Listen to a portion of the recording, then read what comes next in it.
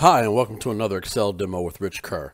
In this scenario, we're going to take a look at the new sequence function, which is one of the new dynamic array functions in Excel. And in case you're not sure, I'll explain what we mean by dynamic array. So in this scenario, I'd like to create a sequence of numbers to identify each of the schools listed. And so I'm going to create a column called ID number. And of course, we know there's a number of ways you could do that. You could, of course, do it manually, or you could kind of start a sequence like this, and then you could drag it down like so. And then you, of course, keep dragging it down when you had more entries. You could do a formula that adds 5 to the previous cell. There's a few ways to go. But I want to point out the sequence function. It's really nice. So it looks like this. I'm going to start in cell B2 equals sequence.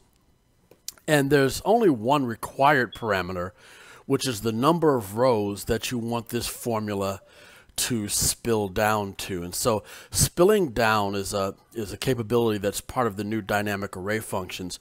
When I set this up correctly, it will produce a result not only in the one cell where the formula has been written, but it will quote unquote spill down to the cells below to accommodate more information.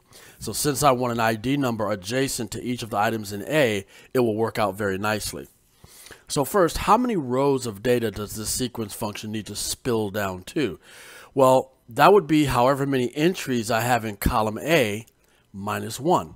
Of course, there are 4 entries, but one of those entries is a header. So we'll use the count A function, which you know counts all the used cells in a range. Now again, if I left that as is, that result would be 4, and we only want 3 rows of ID numbers. So we'll put a minus 1 there. So that is the only required function, but you get a bit more capability here. I'm going to put a comma and indicate that I only want one column of sequential numbers.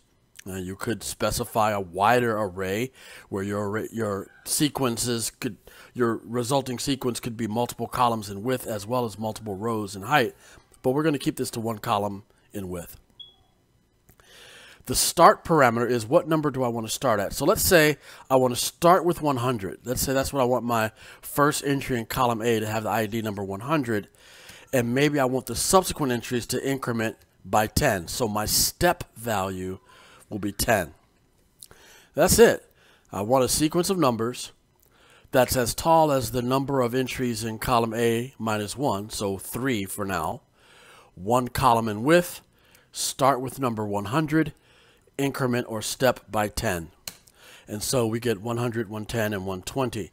And the spill effect of the dynamic array function has extended it for me. No need to drag it down manually. And therefore, I don't have to drag it down if I continue. So if I now add another entry, then the process just continues like so. So we like the fact that it will continue to extend without us having to pull the formula down any further. And when we say dynamic array, what we mean is that it will dynamically adjust based on the data it is associated with. So I don't have to keep going back and dragging down, etc., etc.